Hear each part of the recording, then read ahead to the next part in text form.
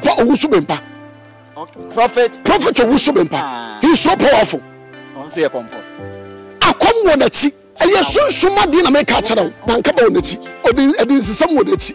Amoti asam abosomsam e wonachi. Me hwe sunsum mu. Eto de bia metumi fa asofo pani bi na me simani so. Okay. Some me bone ho pa ye me hu sunsum ne bofo a ekita no. Ye no bone so. Edabi me hwe sunsum no. Se usua. Se abraba ye bo no obi apeso do level bi. Enti makomu a wo sunsum afamu ano. Na hu se obi mfo we akom wonachi. Onipa bia wo yesunsum dwuma te samme Apostle Kojo George na menim de na mankwanko hia no saa nimpa no na nkaba woni fie akom woni fie abosomsam amotiasam edinsisam woni fie saa sunsum na abawura no na ode ye adwuma omu abonso omu nye powerful no omu no mo nam ko gigi nduro no ye very powerful ni yenim de ye no aye fiade o osofo senkom a ono ye fa ne sen jo senkom aye konfo iti Ghana adifo a wo Ghana ne nkomsefo ye wo Ghana nyina me ka ho akonfofo nko a onyankopon twe Bible so onyankopon twe Bible nka sa nyam ne tiri kan kwasasam onyankopon twe Bible nipa na twe Bible Old Testament omo hwe Ghana fo ya mane ya mamre ya seseye ya didiem ya wole ana mo twe se onyankopon ana twe Bible dia I think Ghana sa obi ni nyada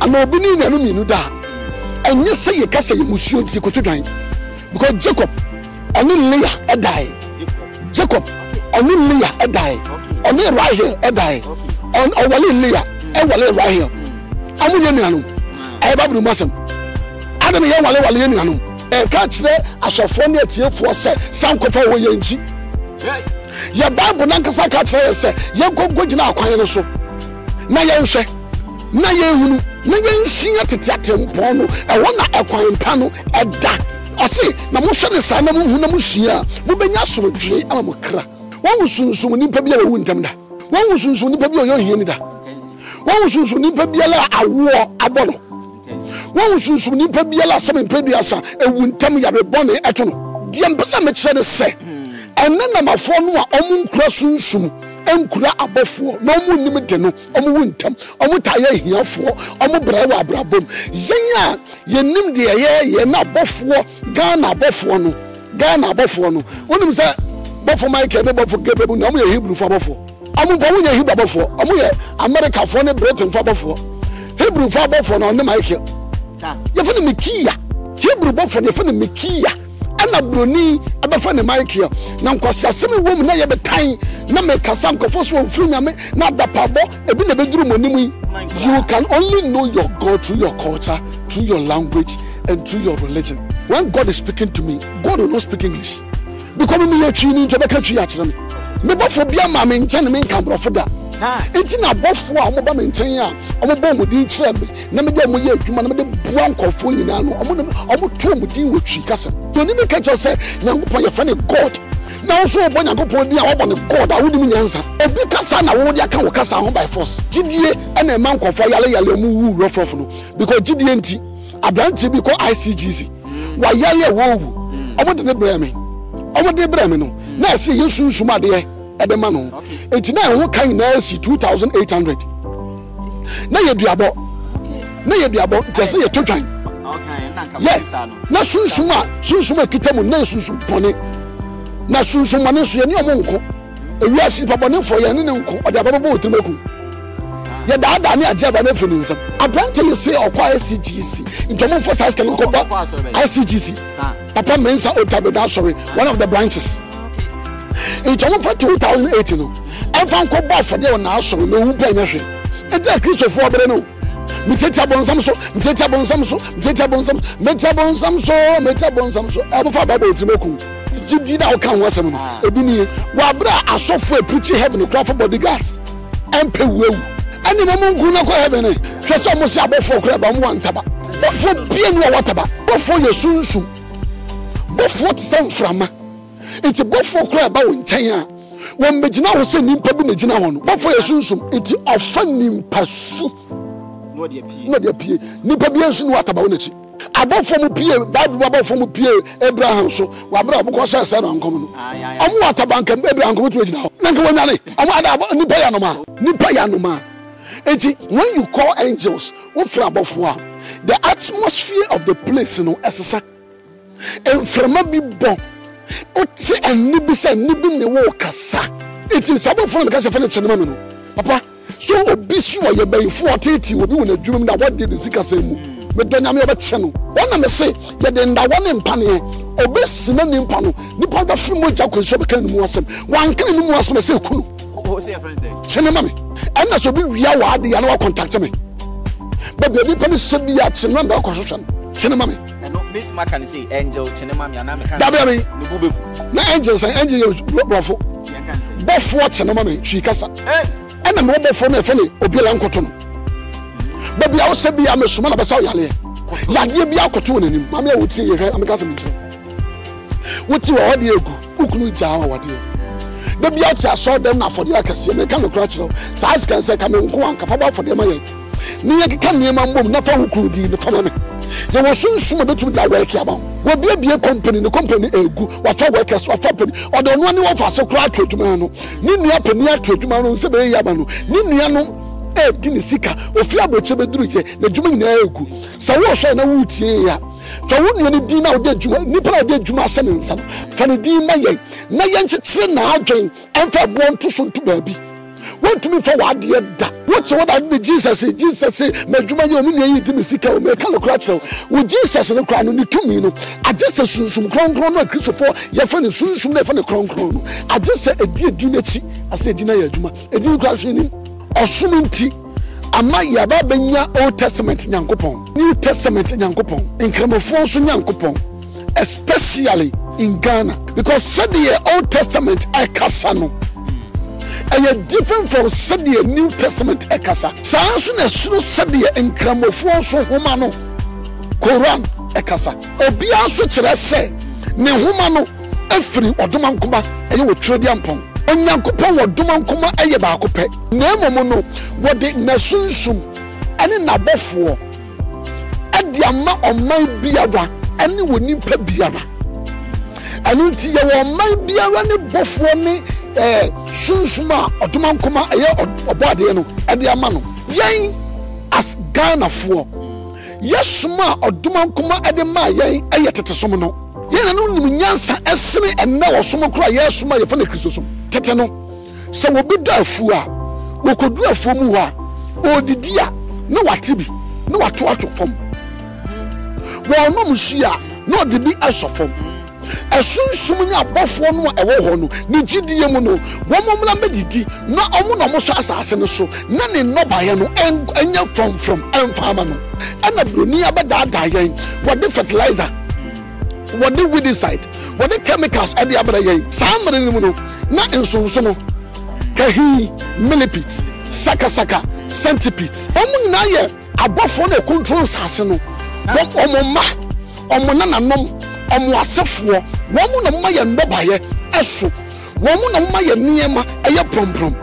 ya condemn sa abosomsam eye sunsum abofo na ye from abosom no ya condemn womo na ye jay omo chidi no ana broni wo pe kum womo nti what do we decide fertilizer way at the aba enti niema penfo biere ko hospital ko wo a ya no place woni ahu ade ya otumi kyem me yo din sini na be osofo look no yo din sini tetem na moni an wo pane enti look tetem na mo not te haban so bi kwa wo so na otumi wo a ye fa nkruma ba ya hata no nkruma na ba na ya hata no ye yi makoma ko be 10 na de ama na se wo nwe anu anu musu egu so pa na akwana ba enti se obi wi nkruma ba na eye adwuma nim padua nim enti o tsemu na ye totoro na de akwana ba enti sa niema no aye po ye no na ba ya bre nto mo nya abosom amo ya abofo se me kan se kristoni a ade se me kan heaven asem e wo so nim ho me kan se kristoni a ade se me kan wo hia fo asem because kristofo hia fata wo mo pa awonya we yes I dey mo sikani so benyo so ahima mako ama obi aso so benyo sikani because we sikani asi ya condemn we ya bonsam je hiafo no ko heaven pa e je hiafo no ko heaven pa na adam be wu o meduru ho no ana me hu so mo ja wo mo me se so obi wo problem obi wo amane bi a wani apostle Kojo George eni asia na me ka kire no obi bedi a ofre me a meji ne din baby da wo free en na busua a wopo hwe onipa bia ne ye die eje na busua so reso abusua ne tumi a wabusua nim say ya abosom na wo ho say ya nsamafo na wo ho say ya muatie na wo ho say ya abayidom na wabusua nim sa sunsun we nyina an support wo abrabo mu a ansi wo ye da sunsun we nyina eso on support me Kristo asomas ne konkono kam ho ni amfa ye die na ma o mesi amfa konkono ni woni yakobo adua na busua okay konkono ni woni yakobo atwe busua okay konkono ni woni yakobo atwe na busua konkono ni woni yakoye nsonafo ni bretuo ni akona ne oyoko konkono ni wo ane na ada ye befa ye beje konkono atomu no ese o mu twa di free abusua din nim efie tumi ni efie abosomfo nka wo ho a mese wotumi mo brada enti yen wo pese wo nya sika wo pese wo di ya ye hwe sunsun ye je wo di abusua no ni ahwe sunsun no ni ahwe se wo fie abusua aka wo tia na se efie abusua no aka wo tia wo wie eno ase ye pe ye dwan ana abra no ma ana akoko fita ni aba moja asofom hwe ye di efiri moja anka moja ngbo ye die bia ni ho Peter se Nyankopon no so chi edwan moja ono no wa ne doba Yesu edne moja abaji nyina nkwa nya de boye fo biem adom le nti by the way di bone ye da ho ebre otima se enti se moja no sofo mu a na tumi no esane enu ntain na dom nkramofo no afi biela after fasting we kum dwan we kum na ntwie aja no da chinsina won kamoni wato bronchi we kura abokada so bi person yesika ni na dwuma tumpon na brabo tumpon a eno aso be frame ni ya gisa information ni akosunsumu ye kosunsumu obusuya ntawa chi a ye won patade ni amane a ye be ye dem obusuya tumi no ye yesam patade ni amane obusuya tumi ni wia ye wia ni ato ye dwan ana na ntwie ana abra na ma ana akokɔ ni aye amane ye de moja sofo ni ye de wudin ni ye de aye ade de ma be bia wo bia de sika sase ba wonsam be bia wo bia ni wodwuma sase ekoso akwanche bia ye one way na ye free yade eti yade ehwene yade ohia problem o wiase na wokoto ade ba akona no try lock na so we den say my ye product bi na esaya adwuma more than 30 40 50 10 20 minya bi da ye monsamuduro ye monsamsam eduabo edura ye eduabo etwa yade edura etwa yade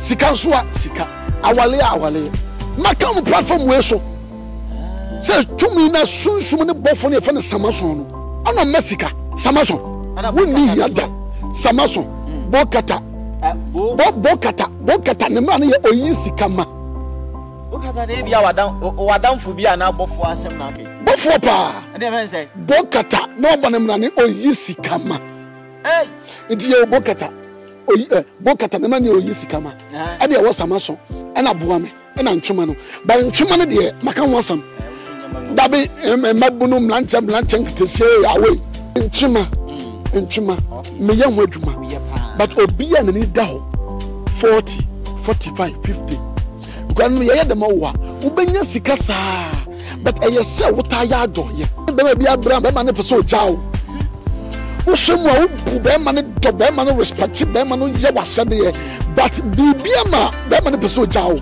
ebe ne ye fie tumi boni bi ne pese ye sade no tumi boni ye wo fie tumi ye so obu an mo ye Kristo ni to apofie nti efie tumi ne betete na wade ye elu ti dan comfortable kompa boni ye ta se wo mun kon se me hu se efie abayfo ha ya ne no kure se wo podo joba tete de fie ya wo watumi mutumi de mutumi podo ana me dikan kan no on kira san de wati ade do twa wodi fi abrade abusuanim edua na abusuanim oyoko abusuanim so twa wodi fi wo mo fra me for nkrata okay ni pa ba se 20 na nyame na me so wodi ntre format to be nyi nkrata ade ehia me power sad ne say obama ye dwan ba ko edwan ba ma fufuo ba ko ni atonwo ne ma ye ho amane ni aye salaka na be kwan ewurade wo de lawyer di ma me ana wo ba na o work for no so na wa bomo nya nkrata na do ba yi dem me two people obano lawyer and one within the apostle Kojo George Amlema Owen onyango port asefo adom nkranfo every 2 weeks Thursday Friday ya wakaswa sana every 2 weeks takwale fo ye ho kwasiada adwoada agbenada wukuada bogoso 0241 47 47 85 0241 47 47 85 and 0247 94 70 51 so be from phone so a mitumi kan nimpa no de atwam de wo ho de ebesie na me ho adwiri. Right, mame ma akwaba from Intafo hin GH television eni. Mpanimfo atena se meka mpanimfo a odifo awo ha apostle na mede efre no watena se na apostle yobi a o kirehye sunsumu nsem afi so na kwankire enso form o hyase se oba dwumadie so ye ne no etwetwe nkomo achepa o de dwumadie ahodo dodo na asom adasa wabai me mana kwaba na ya twetwe sunsum nkomo apostle akwaba yania okwan wa papa bogoso tom obi ahoye odoba nkoma ne obare da wroma yeti apostle bonsam sa bonsam de esen ho de na de okoti apoti bonsam o se ne pemu no danka de o peye no ambam sa tama ye nya hoden a chen no sa ho de che bonsam ye hoden se bonsam nipa enye meme honam we no de timi nipa duane mu no hoden se bonsam odi ntem bisan se bonsam ya chechire ni jana o man Ghana be hye ba bi a nye Ghana ye chechire bonsam oda so ye adwuma ye chechire bonsam dabi de obeka se ye chechire bonsam no na onim ne ye wo ka efisa na anu bi mama bi kwa awade onya mfie miensampo ba ma na wuja no ye ya wawo aboduma akura se ba le se Nyankopon na ku eye mama no a eku no a na ba le se Nyankopon tumu ya yedi ti anu nye nyame dabi anu ya fan enu bonsam dwumadie no tinki achechire na nko me yes nko me yes dwumadie no okay baba on chechire bebre da wo platform yi so na mpanifo tenance ni ye adwune bibi e de afa wo program aya wo de eba ye say anytime I do program be true su bia no ni titiri ni last week de de true su commenter eba no ye hwa ase aya na ye sia film ni nyina ye abofo bi din a wususu se eno ne abofo a ye adwuma wie ye bre mu na Gabriel ne omom keka Michael de nka ho hwe ye morofo bi dia ye mfo ma de mom ne so ye ninku ye de ho ye dwen ho se enka wo bejai sansem no eka ana be korakora ho a enka beboa ti wa bai me fanto anim ni ye hwe ne yeko yo tafo yene papa Onyankopon hye bebre okay odoma nkoma ne obo ade otrodi ampon ehuntenhu nyame no onya wo kase eto de bi na ye ne media fo bebre hyehyia ye hu mu nokre ko media fo bi wo no mo a obote ho asemo ne kakra bi a na omo eyi wo mo ani maw na so GH Park Onyankopon adom mo anyi moni na mo no mo pemu nchechire mu yie aida se ye de betu baabi ana se ye be krakra ho kakra ji Onyankopon won hira na onya wo kase etiefo de me hira mo onya mo kase se abena na no money Apostle Kudu George Amlema Owen money me edi ehia na Onyankopon nya mo kase etiefo hene baba no kranie de bia me kase religion osom ama ewiase anye de na ama asetena anye fe na ama asomodwe ama ewiase eyo osom yes me no kasa sisie osom nti ama yaba benya Old Testament Nyankopon osom nti ama yaba benya New Testament Nyankopon osom nti yaba benya incremofo so Nyankopon especially in Ghana ade wo ho ana wo adwinchirem sana akwakoba because said the Old Testament ekasa no different from said the New Testament ekasa so na sunu said the incremofo so homa no Quran ekasa obia so kire se ne homa no afiri odoma nkoma wo twredi ampon Onyankopon nyame ya ahodo se Onyankopon wodoma nkoma baako pe baako okay wodoma nkoma wobo ade baako pe na emomo no wode nasunsum ene nabofo ade ama oman biawa ene woni mpa biara anu ti ye wo man biara ne bofo ne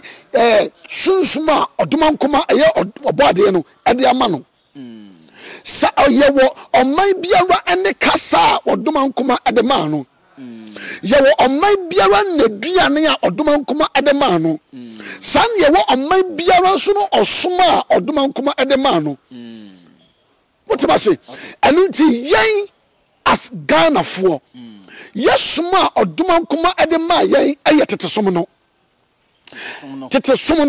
aye sunsum djuma sunsum som ye be hunu wadoma nkoma ye hu wadoma nkoma eye obade no efa na bodiem ye nanom asum wonyankopon no wo sum de fa abode so efiri se abode ni ho a onyankopon biara ni ho de ma ye hunu se wonyankopon wo ho eye na abode enti sa wonyankopon ni wo tumi a onam na abode so enti Romans chapter number 1 verse 20 wasi na ye na abode so ehunu ewurade out of creation we get to know the creator we Roman no yes okay what I say out of creation we get to know the creator enti ubehunu se ye nanom no mu nyansa ye nanom ni nyansa esene enne wosom kura ye soma ye fa na Kristosom sa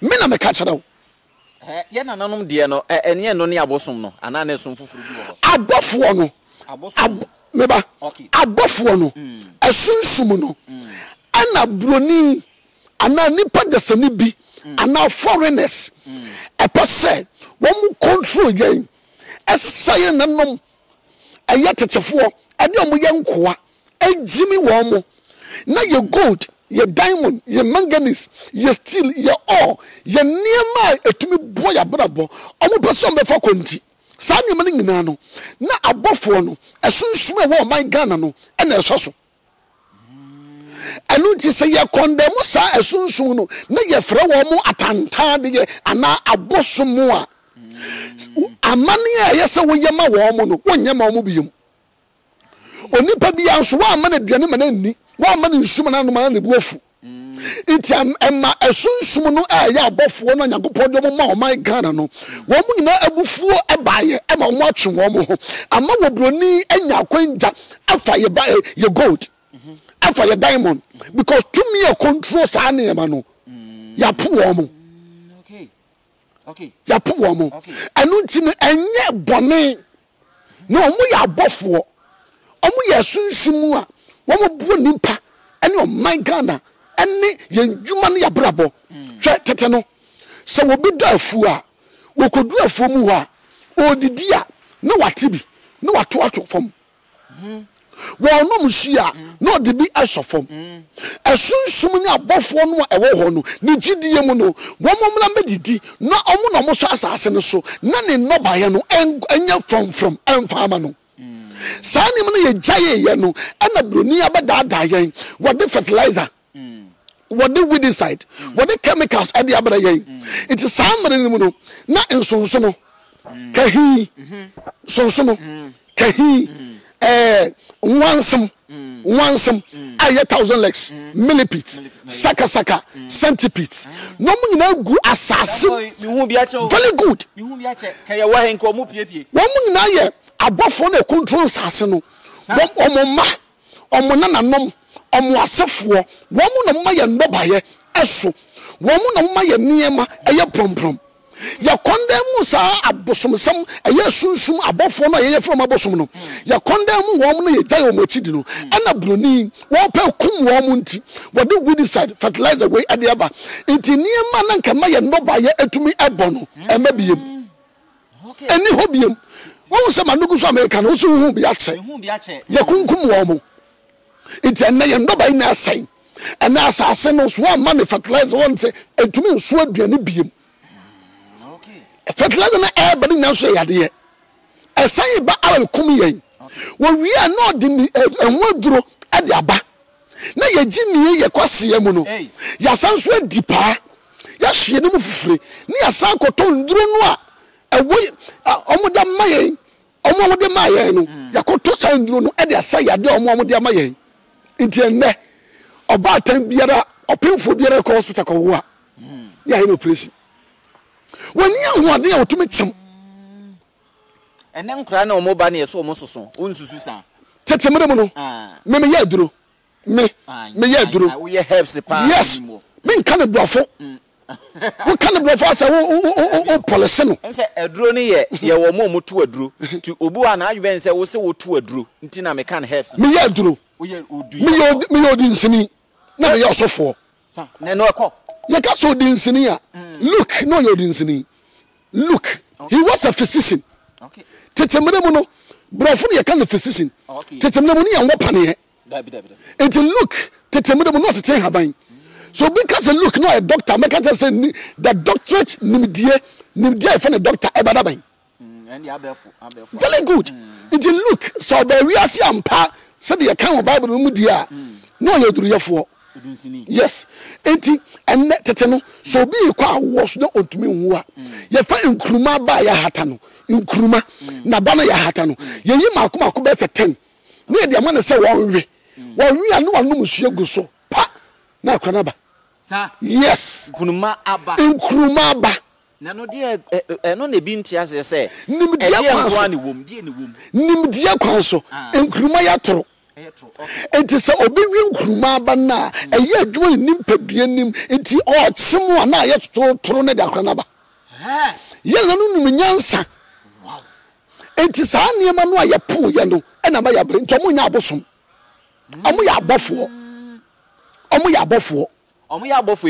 hwana na da oma no se nei honkonkono kristo ni ade asofo na de da no bo ano abofo yi a wo kan titibere hwana na de da no e Okomfo very good asofo se nkomo a ono ye fa ne sen oya prophet oya komseni jo se nkom eye konfo sa iti Ghana adifo a wo Ghana ne nkomsefo ye wo Ghana nyina me ka ho akonfofo nko a ti o ya Okomfo papa se metumi se nkom ehunu daache a twi kasa ye kan sen wa se nkom iti me yeden okomseni nto yeden enka ne brofo mo doso a na se Okomfo no tiatia papa asa o chede ma adwunu wo ma make cancer na sanete ade na mama ye tu ye nie megu sanete your son come ye Okomfo to be Okomfo yes I'm a priest now Okomfo no what is so wrong what you sorry I am a priest okay ya kan chia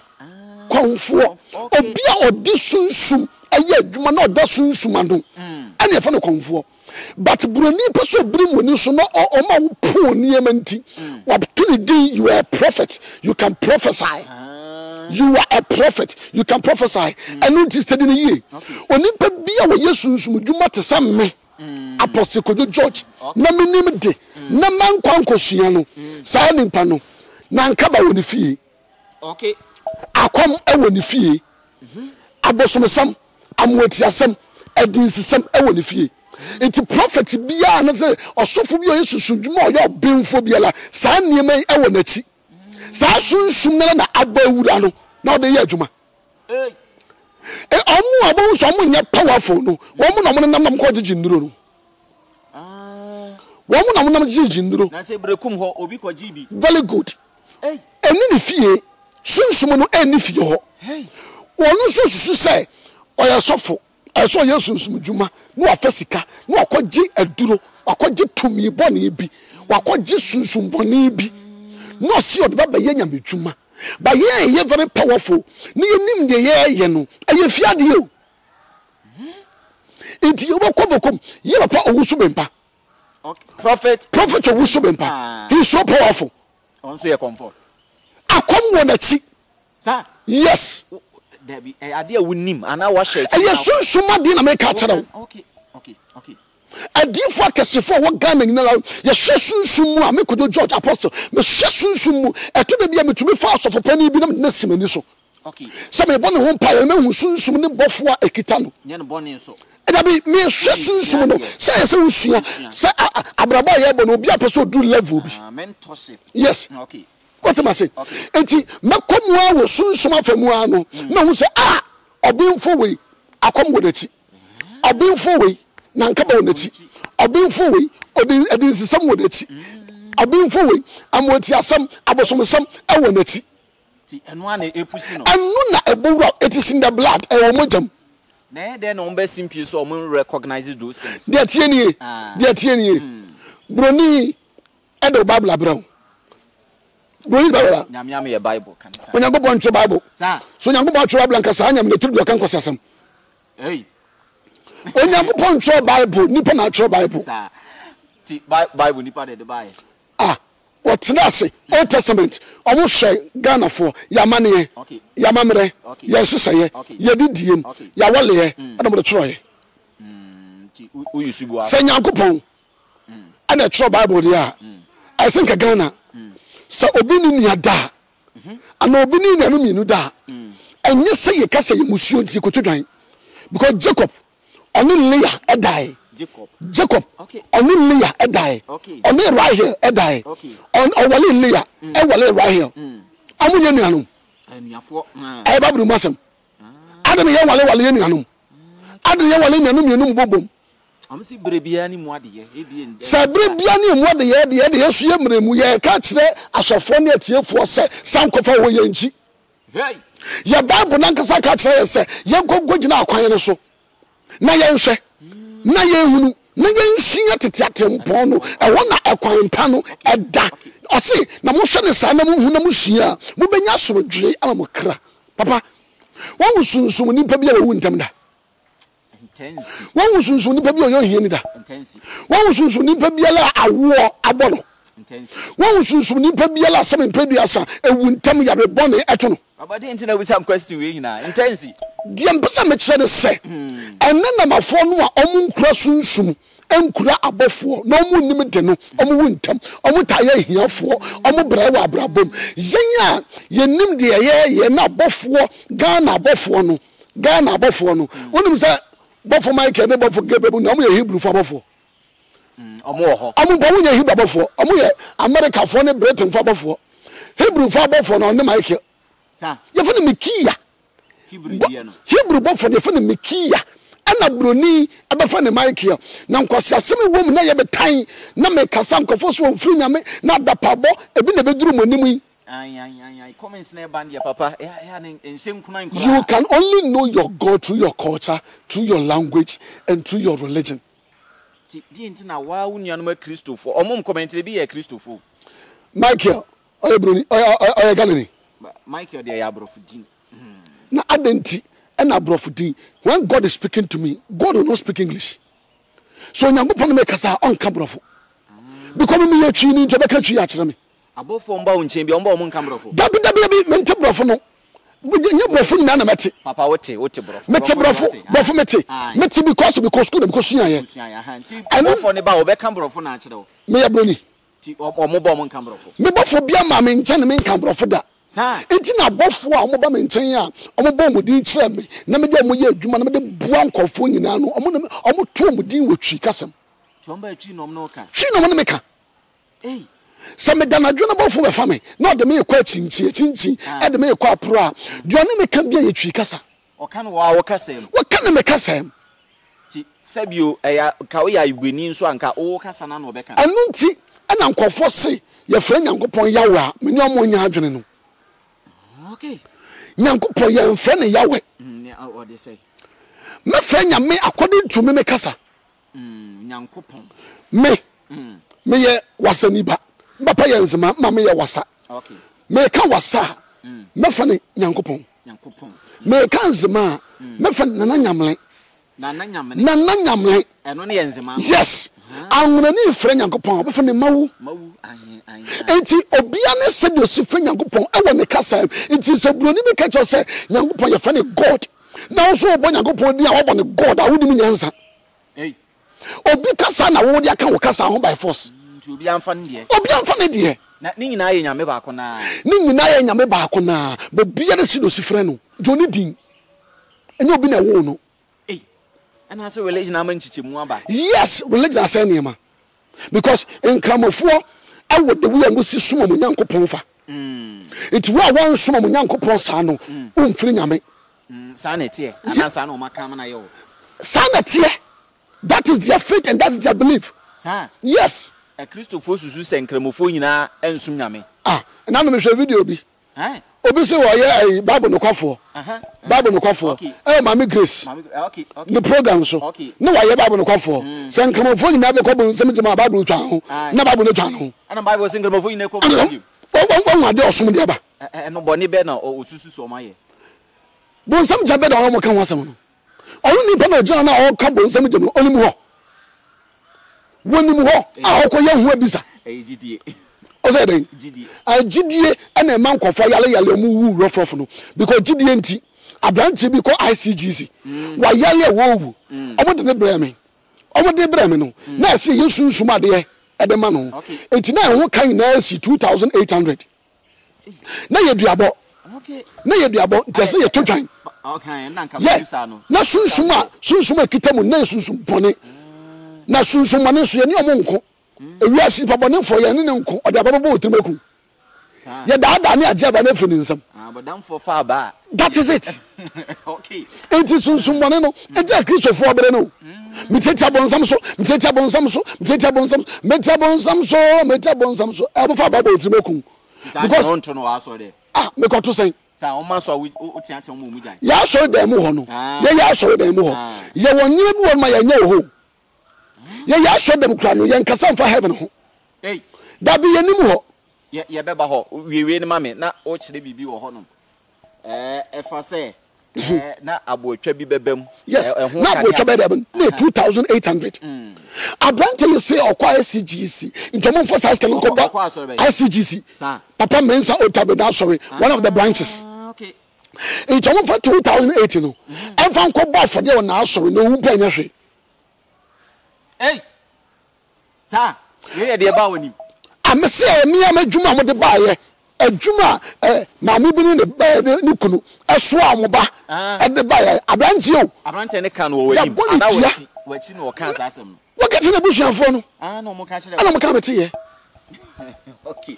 Almost first can go for the man, actually. No blue cranny. Okay, him say now or throw a biamano. Well, did I can't was a bini. Wabra asofo preaching heaven no cry for bodyguards empe wewu and ya honam dia unya ska no am ho ban a ani mamungu na ko heaven yo okay mamungu na ko heaven no because the only way to go to heaven is to die. So why do you fear to die? They are deceiving us, Papa. They are deceiving us. Why don't you say we are? Because so can who I don't preach like that. I don't preach like because in my church I preach about Africa. Okay. I preach about things of Africa.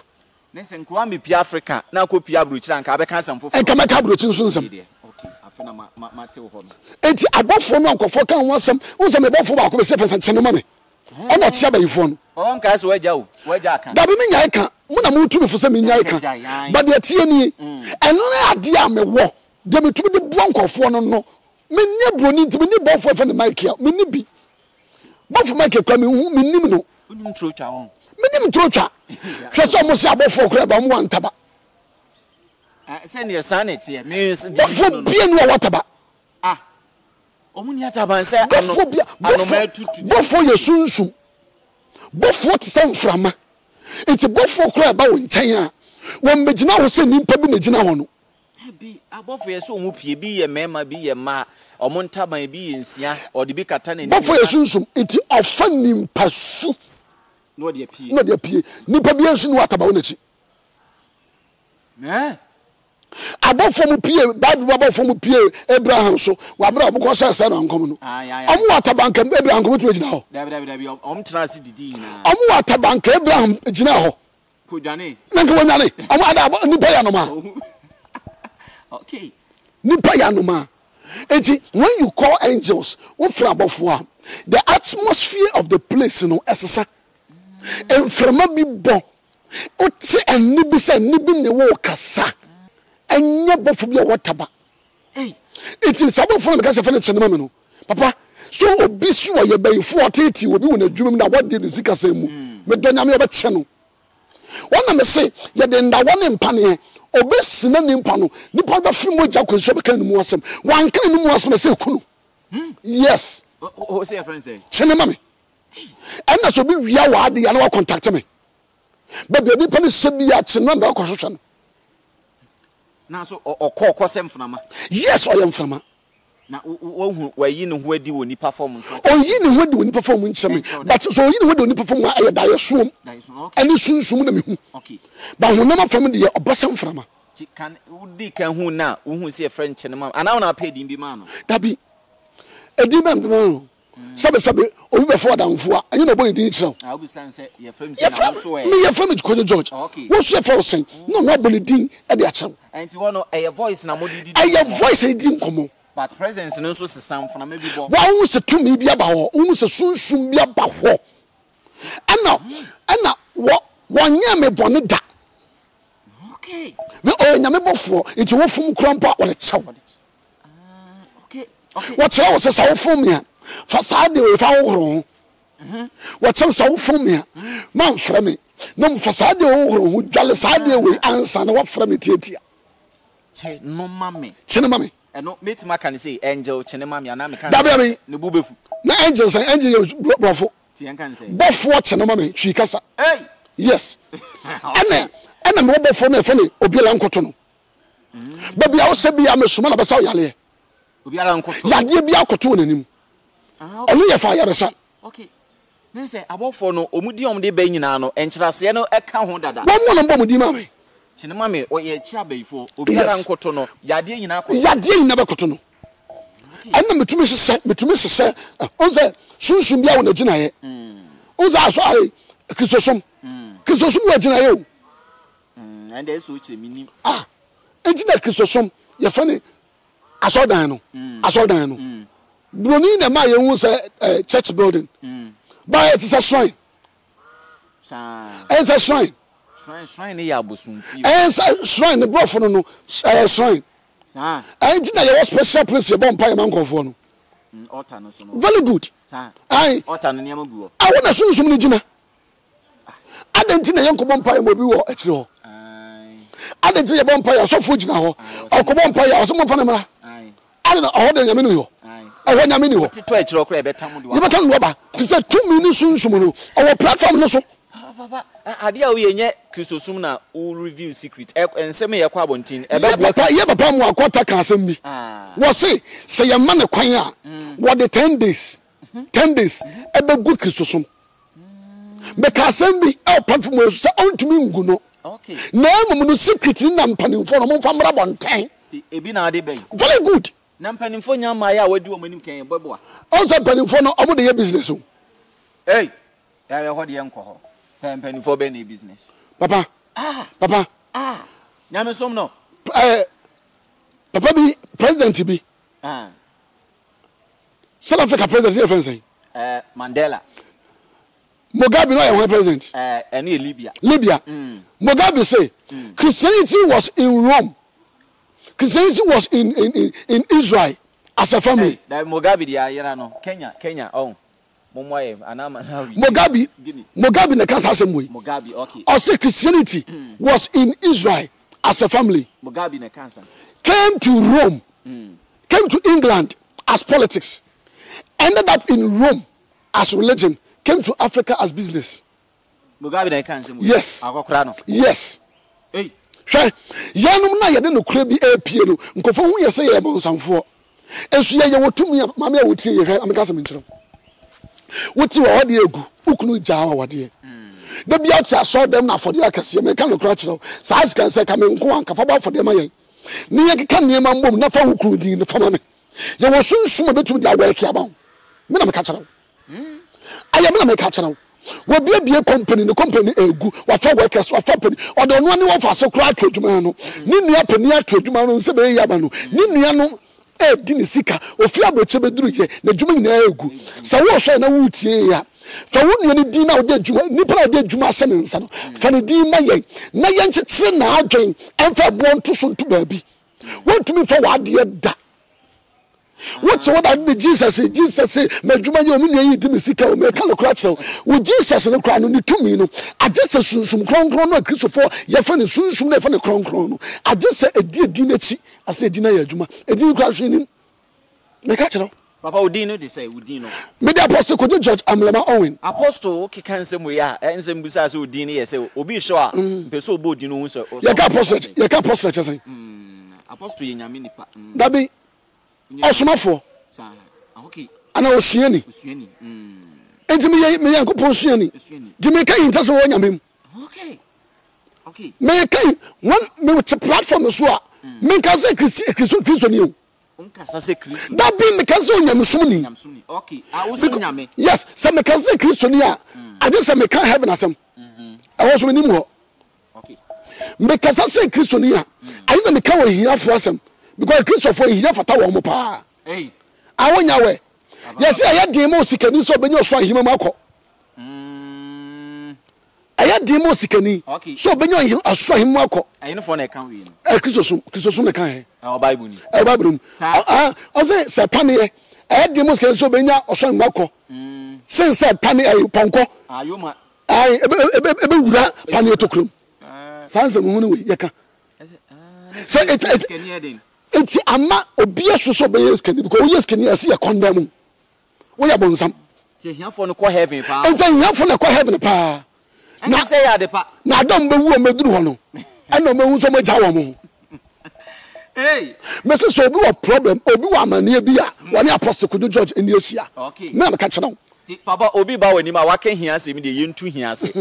Obi se da bi chechire ekoi. Ene na me sori waka. Medi ye wa asase so. Aba me so obi bedi ye a ofre me a meji ne din. Baby that will free. And the bushia wobo. Sure. Onipa bia ne ye die eje na bushia so. So a bushia ne tumi a wabushia nim.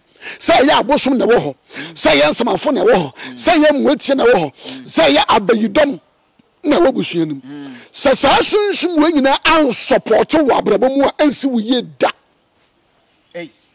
Okay.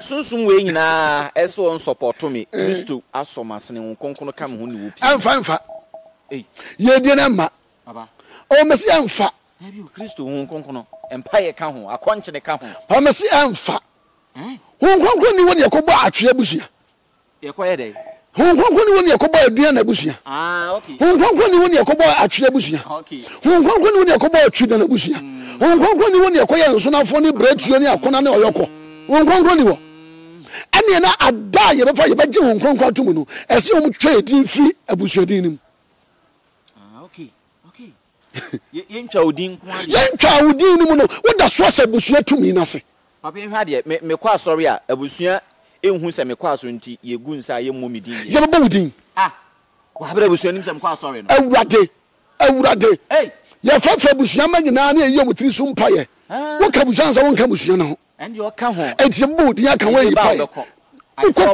na de ye wo sa wo kwa wutua to no de sem de matua meto de om de ye de memfa ho aduane a enye papa no ye kokuma muja aduane a enye papa ye kokuma muja hey aduane a enye papa sabe ye kotan ho bojam ye kotan ho moko ye kotan ho tomatoes aduane ye chiwade enti afie tumi ni afie abosomfo nka ho a mese wotumi mo brada enti yen opese wonya sika opese wodi ya ye hwesunsumu ye je wodi abusua no ni ahwesunsumu ni ahwese wo fie abusua ata wati ana se fie abusua no ata wati a wawie eno ase ye peye dwan ana abra no ma ana akoko fita ni aba moja asofom hwe ye die firi mojam ye die yes ye die firi mojam yanka moja ngwa ye die bia ni ho tina omonko jiska dododo na moja yes now omono schedule for the nimpa nipa de moja o say nipa moja no tumi wom sa yes nipa moja is very powerful de ntina akoba ne sa anu tira ye nyankopon ye wurade according to Bible New Testament for nyankopon okay New Testament nyankopon no no ya ho come tell you New Testament no New Testament nyankopon no also chi edwan moja okay ono no wa ne do ba Yesu ed ne moja abaji ye nyina nkwa nya de boye fo biem adom ne nti by the way di bone okay ye da ho ebre what am I saying? Enti se mogya no so fam a na tumi no esane enu ntain na no nkramofo no afi biela after fasting no kum dwan no kum na ntwie aja no da twinsira na no ye bibi de nye kwa akwa ewurade wa nkramoni a wato abronche wi akura abokada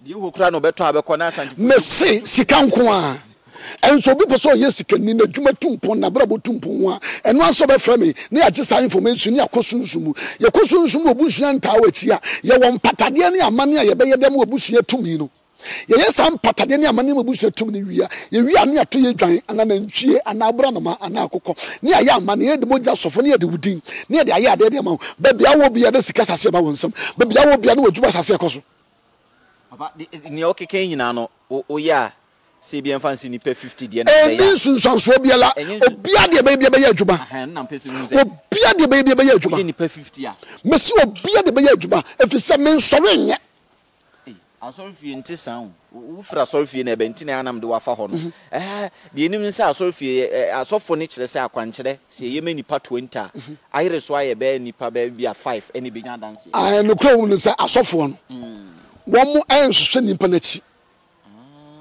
Entire try your luck. Subula ne dia mamu nyina. Try your luck. Apo amu nyina. Na no maka platform we so. Sa kwanche bi aye one way na ye free yade eti yade ehwene yade ohia prom bi o wiase na ukoto ade ba ko na no try your luck.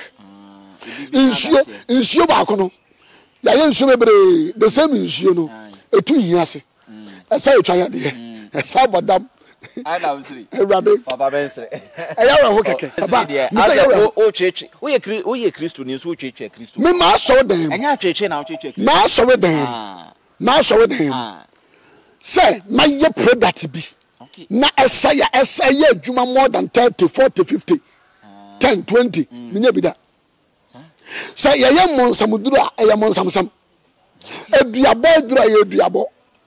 Etwa yade adura etwa yade sika so a sika awale sika de no bofo ni ho say yade de obobo bofo sika makam platform we so say tumi na sunsum ne bofo ne fa ne samason no ona masika makam platform so da obi ankohwe me previous videos o masika pa samason woni yada samason bokata bokata ne ma ne oyi sikama bokata de bia wadamfo bia na bofo asem na akai bofo pa e dey men say bokata no bone mra ne oyi sikama enti ye bokata oyi bokata ne ma ne oyi sikama e dey wo samaso e na boa me e na ntwema no ba ntwema no de maka wonsam wo so nyama mo dabe mabunu mlanche nketesie yawe wow bobra no wa wo bobra na no so no maka wasem da sensunsanso wom anu ntina ye mampanimfo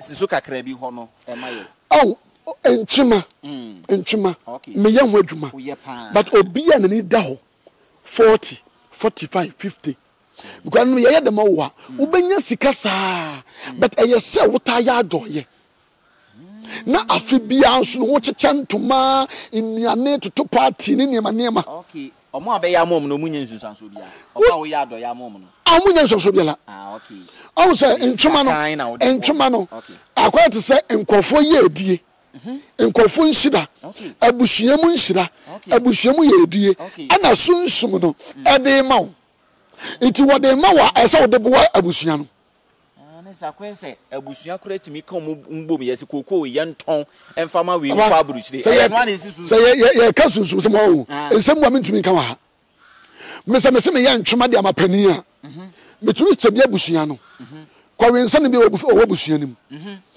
obi na adwene bi abusua nim insira Nyankopon de ma na odi subambo ne adwemmɔ ne na wamfa mbɔbra bia no na ya twetwe no sunsum ne de ama bakofo wow it we ya so kwa wensa no totally asa no okay ni sika wo ho very good ti eso hwe no insa wanya and what so twene say by 10-20 years time obesa yo hiya ni poto enu nti na ya nye mamlantia no mlantia ni nka ye mlantia adwene se da nya adwuma pa ebinom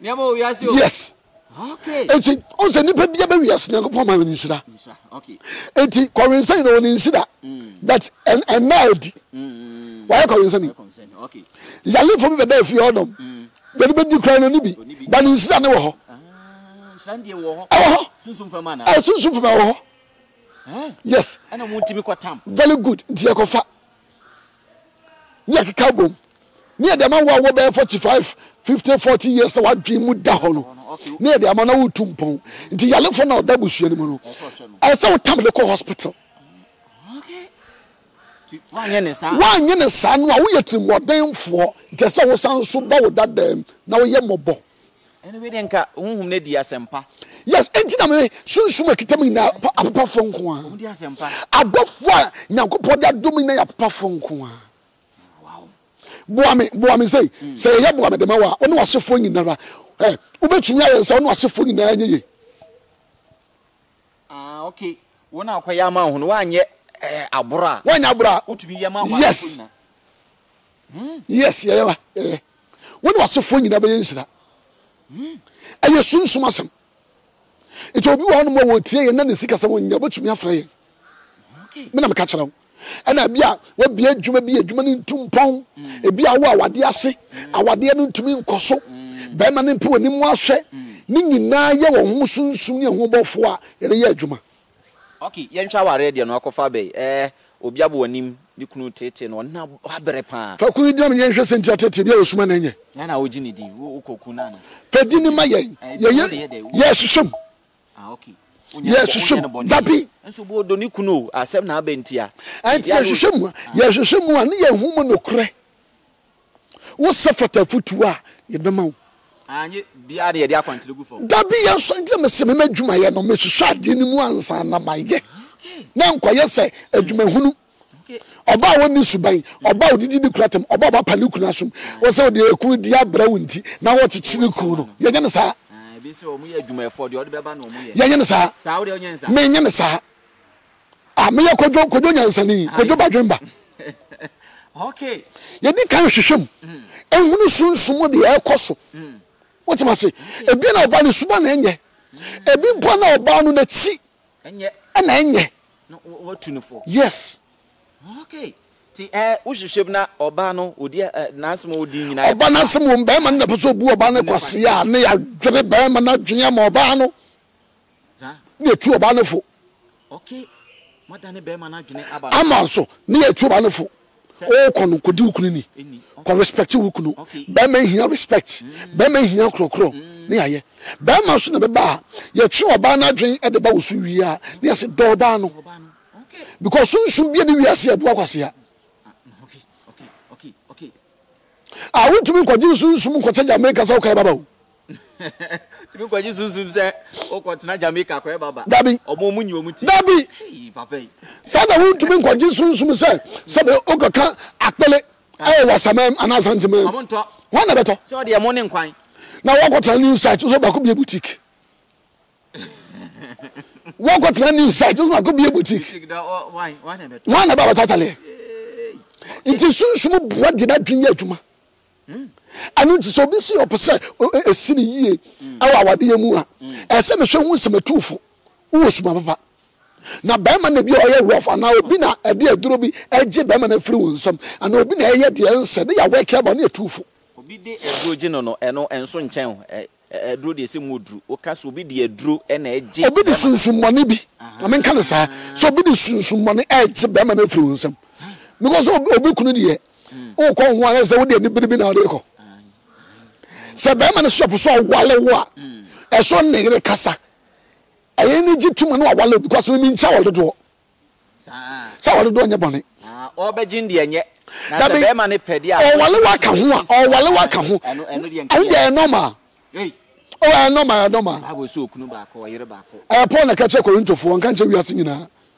no na e Paul sa o ka che Korintofo nka che wiase nyina okọ Galatians ka che Korintofo so obi anya akoa adehidie mu na ya frɛ mu nti oba obere ma obi anya akoa okọ Korinto asafo mo se mani mu omo no nti ekro bi anya mu preaching nti a situation na ma ye de preaching nti ema obi nka say Paul asam nyame asam nti me ka che wo se Bible nyankopɔ bi antro Bible ti o ga na ni de on kan won why wo asani meti bogo so titakra de tika so a ma buoi aba Hey! Memen ka ho. Men say musa biem. Unim tro twa on. Menim tro twa. Tro go wo twa eboa program no. Ana. Da be no kra wo me say. Amen ka so chiro. Oh, mata dem say. Ana we kra me. Fufu. Okay. Some the black. E de kata so. Ana me de penti. Ana me man the buffalo. Na da black. Kwa anim na no ebepa white no be kwa anim na ebepa ejo bia wodi ntro anapa awia no ebedu anwumre no na ehwo da ho obi odi ntro bosome no ebedi bosome no ehwo da ho enu ti do okay entro die do mbapa cheme wo make a cheme say amlema o papa de wo to ne ho ade beto ne ho meme efo papachi ejamlema. Yeah, Timothy George Amlema Owen. Owen is the therefore a adopted name. Mbapa to me Owen. And about for the buyer. Dabi, Miami from GHS to secondary school. Number the Owen account. Bold and courageous. Okay. Now, and Susan also. I would have them. Some you could do for that. We be ready anymore. I said, Dino, so secret to be a secret to all. You know, a dean. Okay, yes, also near Yamuasha for Yamfa how no, the Obeka bia Yafman, so near Market come Yam crashes me. To the about Nimno, Yamfansma, I shall be you be how. Tiamon about near my a buck to the judge and him to okay. Also, men me were for we were soon summon, we were to me, no crony. Monsieur, or however, my new dear. Oh, you're really Atta. Achacha papa ndi ni edru na me kasem bi okay achacha so wo akoda ketekete na sa ya de no e da ne ho adia me papa okay e wo fa bi e kire me ho aduru but se nipa na nyini awie a me ni ho aduru but ne foforo na hun se mu ako a me ho aduru asa se pese me ho aduru ne foforo no achacha hey, Baba men kasa keke. Me say eyefiade e na me ye powerful. Okay. Obia wonim Chief Inspector Amlema, Police Chief Inspector Amlema or the judge in the day Amlema. Occupation we efie kuma number 1 police station. 1994. 94. Yes. And makokra ko pension. No oyodinsini e ka police adwuma ho. Okomfo Togo Benin ni me aba oluba ho be ya duru. Yes. Wono so kosua ye. Ono so inherit. Every no of be fa ne of America. No no so Cote d'Ivoire no so ye sunsum ni kase pa wo Cote d'Ivoire. Oluma e free mu no. E no de jame. Ti me sister sempanimfo yes. Me say ye ne ya benfo. Wo mo pa hwehwe kwa gidi nro ni abosom bi ni ma ne bi tumi boni bi ni ma ne mo no mo nya powerful. What is the matter? It is I de no.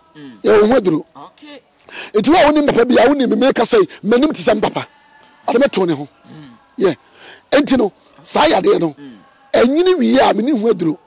Okay. Obi a wo ye ni fraye free ne ma me yam. Me ni hu adru. Ya wo ne ne fra dada. Me ni hu adru.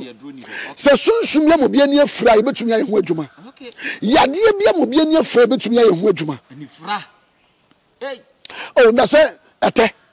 Ete to bi eni so a ete eto bi eni so na enye kakra ka wa eni so adu operation level a on fa bese kokko we dey odi che o eminete okay be bia bra be ma ne peso jaw wo shemu a wo bu be ma ne do be ma no respect be ma no ye wasade ye but bibia ma be ma ne peso jaw e be ne ye fie tumi boni bi ne pesa ye sade no fie fo tumi ye sa tumi boni ye wo fie tumi ye so bu an mo ye Kristo ni to apofie nti efie tumi ni betete na wade ye on person me kiro se omo so beto no omo ho elu ti na nkofota kompa bo ne yeta se wo mo nkon se me hu se efie abayefo ha ero ya na no kure se wapono jobetete o hey se wapono jobetete o but o ya odi na agya no no nso ndia oni uni ha dabi o pese we jan life man ya mane man no natural say fit na community uni na fofa biem na wo wie so twa odi mfia busuanim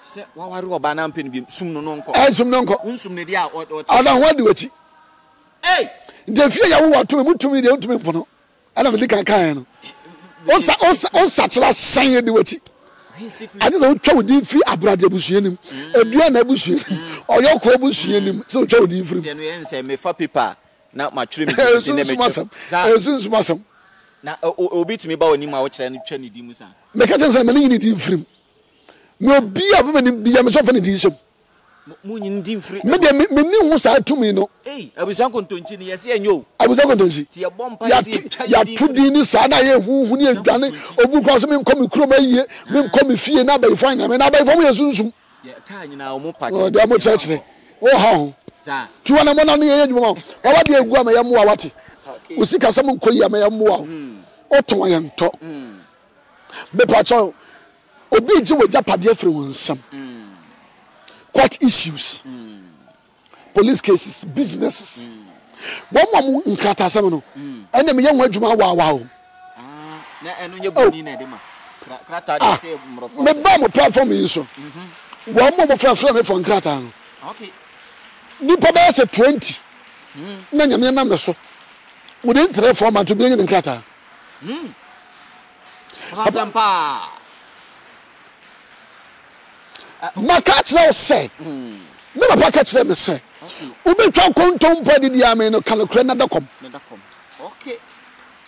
Ade ehia me power sad ne say. Oba ma ye dwan ba ko. Okay. E dwan ba ma fufuo ba ko. Ne atonwo ne ma ye ho amane. Ne aye salaka. Ye be frodo. Ye kwan. Ye be frodo prata. Ewurade. What the lawyer di ma me. Ana wo ba na o work afa no so. Na wa bo mo nya nkata na do ba di ma me. Two people, Obano, lawyer, and one Ubina Okrata. Abba, papa. Opena debia me tell with Sabium, Nami with Sabium, and he say, Sinipa, Taina, Obeya, Umine to me. May you move to some tell a dance in the back. Okay, what do you call him? Ya, say one amutu. Oh, the Jew one more never been a sequin. Okay. Nay, yes, I did, yes, I consider free walk. Near be a quantum. Yes. Okay. And you know, beyond society, no need to me. Obey is a little. May a far. Okay. Make us see, because see, before me use no, I buy your eye. My main color waves kakra. Okay. Before me use no, I buy your eye. Okay. It's Mr. Francis Apia. Mr. Francis Apia. Me pacho sa come video ya one ya frame me here. I don't know fana. Oh, abroach mem. Many no walk on some kind of kakra. Okay. So for German yaman kofo nyina no ono pani obi a mean to me na ensia ye sign before na yira you know. Yira you nti. Okay. It me pan the chow. Me me ye no kredi for me nyatrofo. Aye. Ye fa ne Francis Apia. Bia no susu say. My fraud no. Because nkofo frɛ brochire. Na we ya fraud me. Na we ya me sika say. No madam for bi wo, madam for so for bi. E wo South Africa. South Africa, okay. Hey. Obe to be 200 million say me ya de ama ofani pon fa bi. Hey. Sir, you be titi online no. Papa. What from you say? Oh, me father chrono sene no. Ansana. Afode e so obo ana de chrono won niam na e so otua no. Otua. Because of the ohunti. Me de sene no. Me am de bisika to sene no. Hey, and also the any GDO. E say won so ekoka ne nsa no wahu ni bi men. Say be ka won sa. Udumi use so be tell so de bisaya no. Say any we anya nyusu kura watu. Any on tumbu. Enti maboka. Me problem. Ka bi mia no. Me ni hia ma ye no. Ubeja no. Me de sunsum bie ni we kita me de ye bone. Okay. If you say, okay. Me jikamadi. De nipa bedua no. De nipa bedua no. And obetwa. Me the apostle Kojo George Amlema Owen. Onyankopɔn ti asefo adom. Enkranfo. Every 2 weeks. Every 2 weeks. Thursday, Friday. Ya wakaswa. Okay. Every 2 weeks. Thursday, Friday. Ya wakaswa. Sana every 2 weeks. Takwale fo ya ho. Okay. Kosiada adwoada agbenada wukuada bogoso. Bogoso. Okay. Akra fo iwa mo mati asem de. Yeah. Omo mo frɛ. Dodo na frɛ free akra o. Dodo na frɛ free nkra. To be frank, enenso nipa ni nipa mu gidie. E sign nipa bone fo nti. Ko ntura na mo na ye. Ti o ka se ombra bogoso. Anasa on senu kakra na ye bibi na fa sene no a. Na adwen. Ti e se de o de aben wo mo. Me da ben wo mo awakasoa. Okay. Na say phone so kra no enhwehwemu ni niam aka ne bi na ye. Ningina West. Papa Nyankopon do me say. 2 minutes way do say. So be from François. Okay. Me to be kan nimpa no de atwam de wo ho de ebesie na me wadwiri. Enya bo me telephone number asemu. I know the grab now. Enya bo me telephone number. Enya me din. Enya we da be. Ya ka sunsun asem de be fo a kire se yenka. Enya me kwa Facebook na me hu din na me enya true color. I don't know review mu secrets. Oh nya o kasa me nye wo de account de. As okay obi ti wo say. Oh ye me ka. O make o say adwuma no. Ye say adwuma no. Omo so mo nya ne papa kakra. Papa okay. Number be ne frɛ. 0241 Okay. 474785. Okay. 0241 474785. Okay. And 0247 947051.